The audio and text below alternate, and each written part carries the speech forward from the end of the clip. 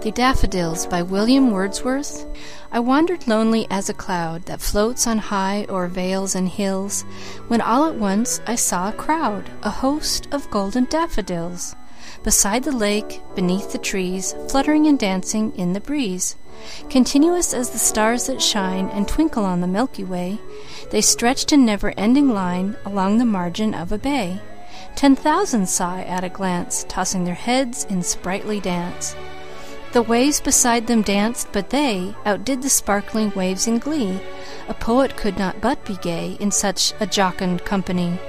I gazed and gazed, but little thought what wealth the show to me had brought. For oft when I on my couch I lie, in vacant or in pensive mood, they flash upon that inward eye which is the bliss of solitude. And then my heart with pleasure fills, and dances with the daffodils. End of poem.